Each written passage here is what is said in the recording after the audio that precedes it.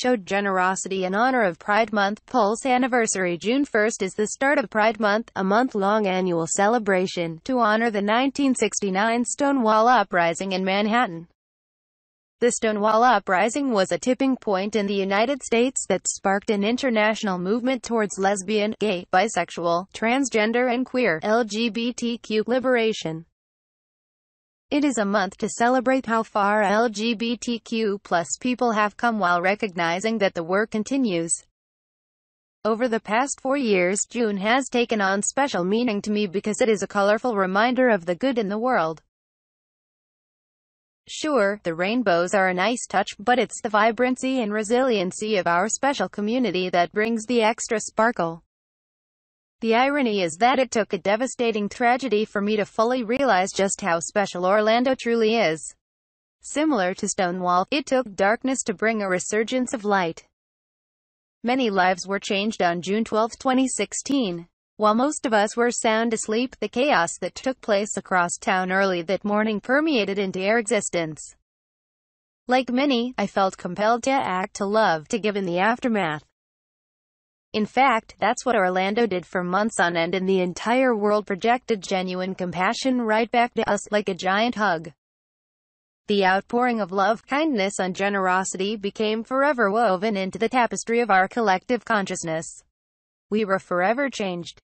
In 2017, as we approached the one-year remembrance, I had the opportunity to help create what would be our region's way of honoring the Pulse tragedy while amplifying the spirit of our beloved community.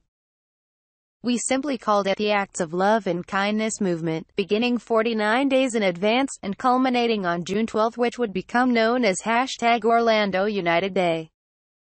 49 lives were taken and countless others were forever changed on that fateful day.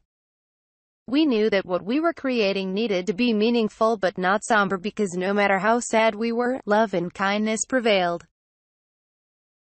This year, our entire community, nation and world is facing unprecedented challenges in the form of COVID-19.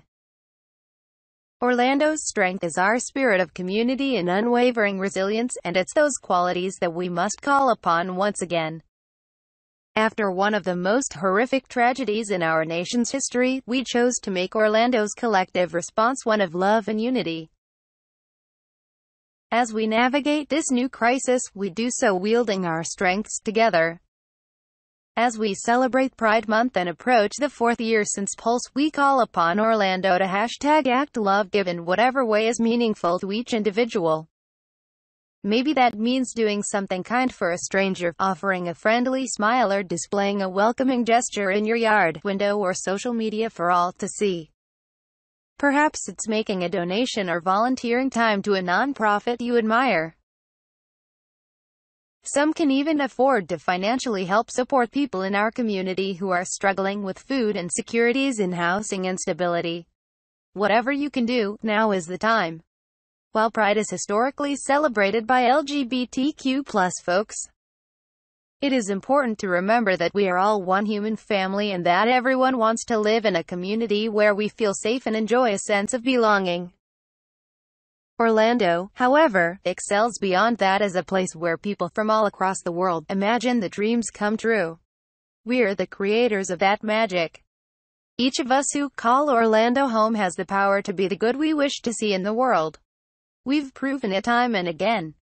It is our compassion, empathy and commitment to inclusion of all who live and visit here that sustains us now and will make way to the return of joyful celebrations and fantastical parades. This June, as those afternoon showers lead evening rainbows, remember that you are the magic and that when you #ActLove, give, you help Orlando's light shine brightly, especially through the darkest of times. We will once again be the place where people travel to experience our world-class hospitality.